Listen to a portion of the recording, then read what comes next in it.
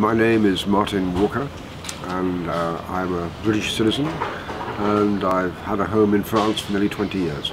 Traditionally I was a foreign correspondent for the British paper The Guardian, but now mainly I write my novels, which are about a country policeman in this part of the world, in the Périgord in France, and I have great pleasure in bringing the charm of the Périgord to a wider audience. When we were based in Moscow, which we were for 4 years, the story was terrific with Perestroika and Gorbachev, but the food was terrible, so the chance to come to the Périgord was terrific. When we arrived here, I was so fascinated by the caves that I wrote a novel about the Lascaux cave.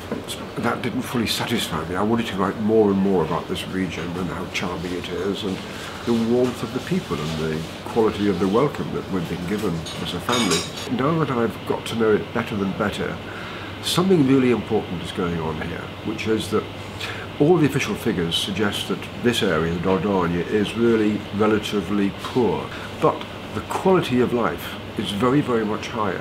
And the reason is, a lot of us live in a kind of barter economy. I raise my own chickens and my own hens, and I'm swapping those with other neighbours for truffles or for haunches of venison. In this part of the world, we have our own bizarre traditional farming economy, and it works really well. In my particular hamlet, there are hardly any other foreigners apart from and I didn't come here to mix with Brits. I very much enjoyed mixing with the French.